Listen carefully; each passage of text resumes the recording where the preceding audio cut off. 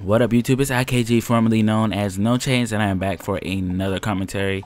And this is another episode, or episode 1 of my UCLA Bruins Dynasty here in NCAA Football 14.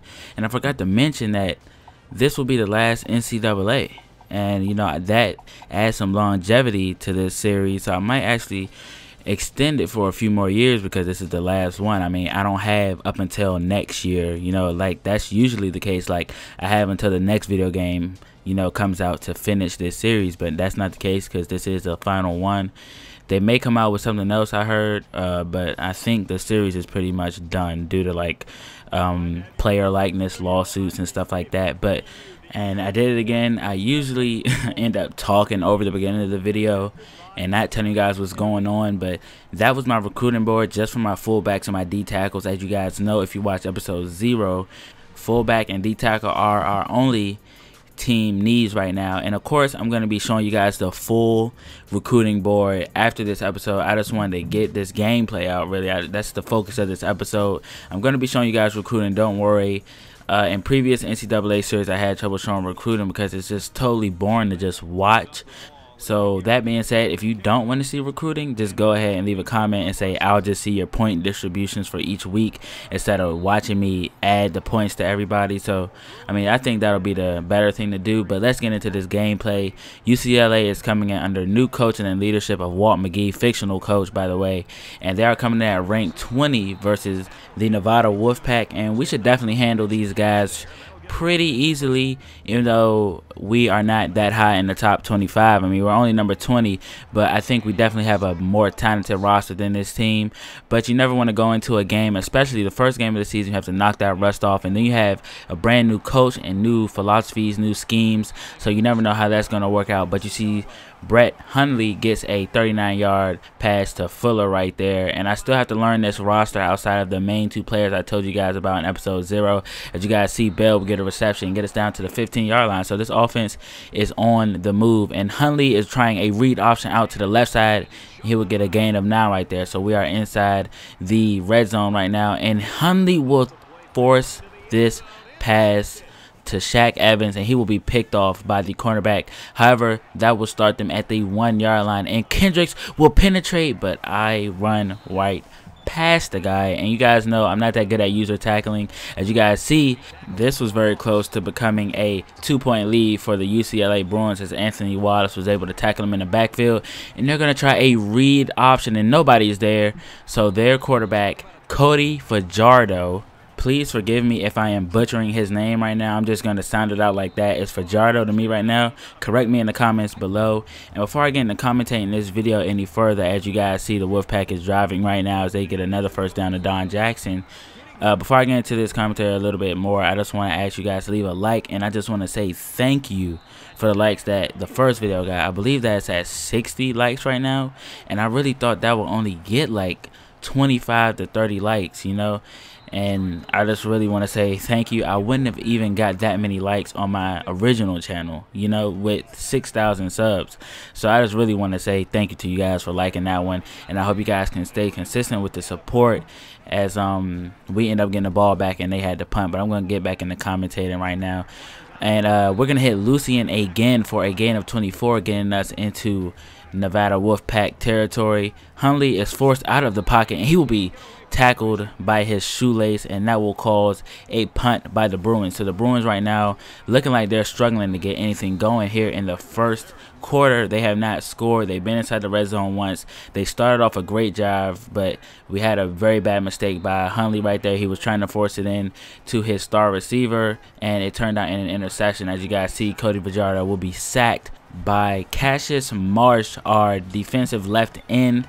And on 3rd down and 12, they're going to try a screen, and Kendricks is right there to end that before it gets started, and the Bruins are back on the ball. Hopefully they can score on their 3rd drive of the day, and we're going to hit Lucien over the middle again. Devin Lucien, he is playing great right now, and then we're going to hit Shaq Evans on the left side of the field, getting us to about the 32-yard line.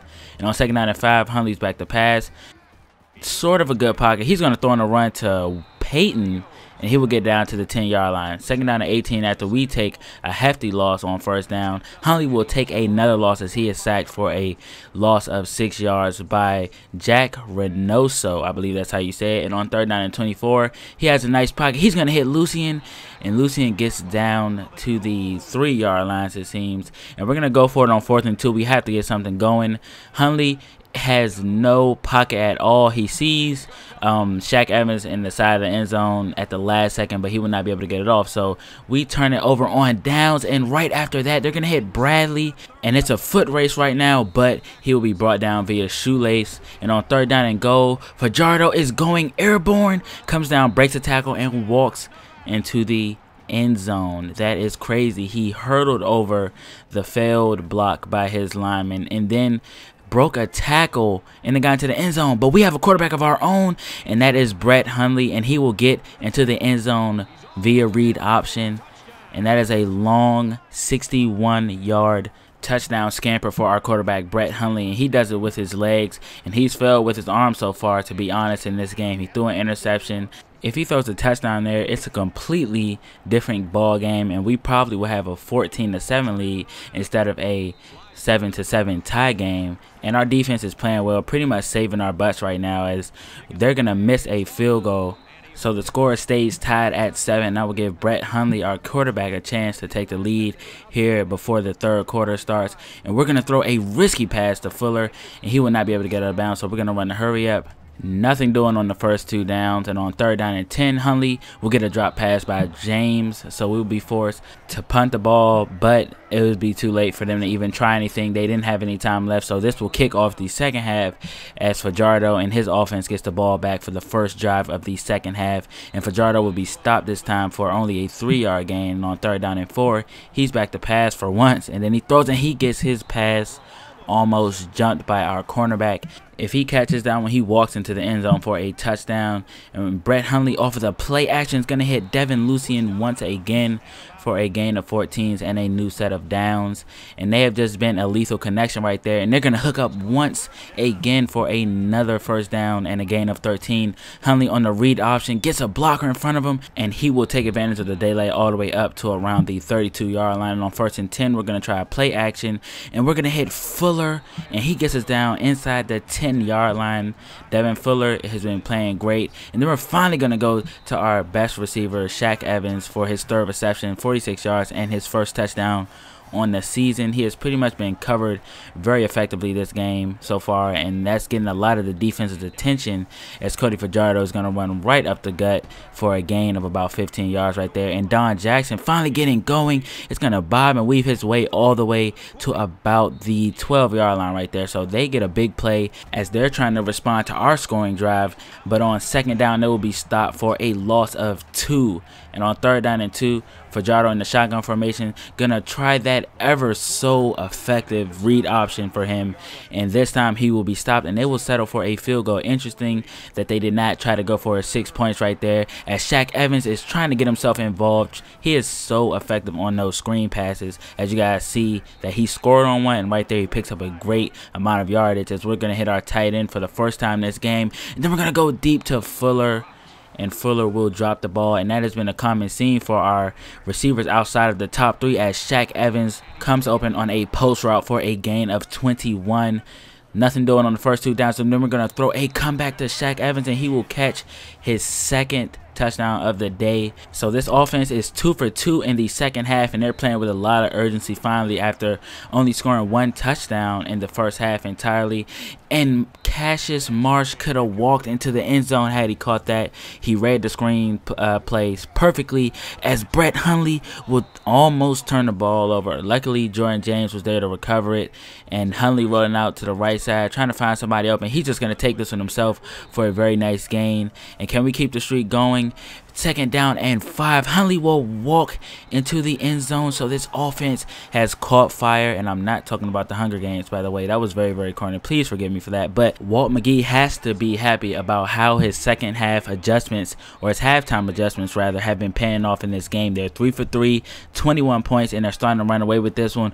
But Nevada is saying we're not done yet. They're driving right now, and there's Cody Fajardo once again, and it's seeming like he's going to break a college rushing record for a quarterback, as he is just doing the most. He doesn't even have to do all that to walk into the end zone, and he gets a 3-yard touchdown run, and they are only down by 10 points now. And then we're going to hit Devin Lucien once again, and that will get us a new set of downs. Hundley back to pass, going to hit Bell on the right side of the field. That's Darius Bell for a gain of 16.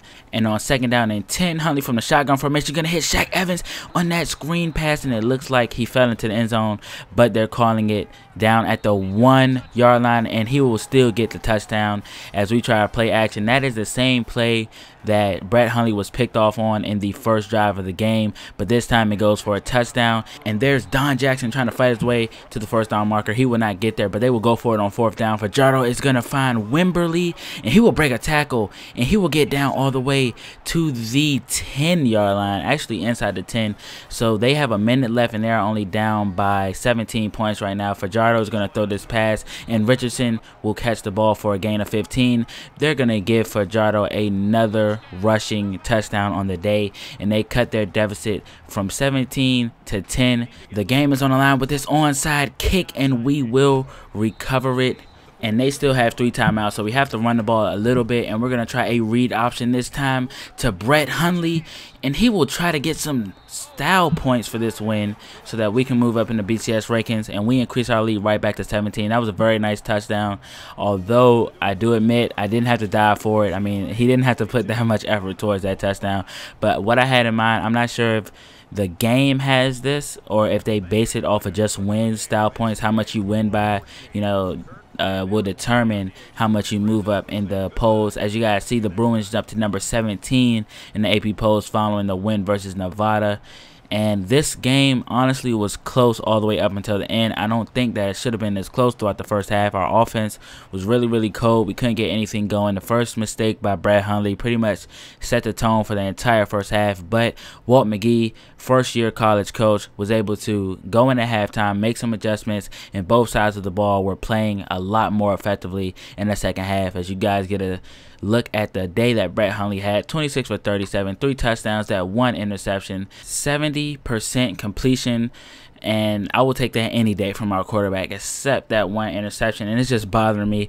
Yeah, but it was my fault though. But we don't really run the ball, but Brett Hundley was able to lead us with 120 rushing yards and 3 touchdowns. So 3 touchdowns with his arm, 3 touchdowns with his legs, and Shaq Evans was able to catch 3 touchdowns, and he had the most yards with 10 receptions. And right behind him in receiving yards total is Devin Lucien, who was very effective on 3rd down and a lot of great catches, by the way. But we end up getting a much expected win versus Nevada, and we'll have to see how we fare against Nebraska next week. They are ranked in the top 25 as well. I didn't check how they were ranked after week 1, but that should be a good game. I hope you guys enjoyed it. Leave a lot of likes on this video. Hopefully it gets to at least 50. You guys got episode 0 to 60, so I'm hoping I can get at least 50. I really appreciate all the support from you guys, and I'll see you guys in the next week.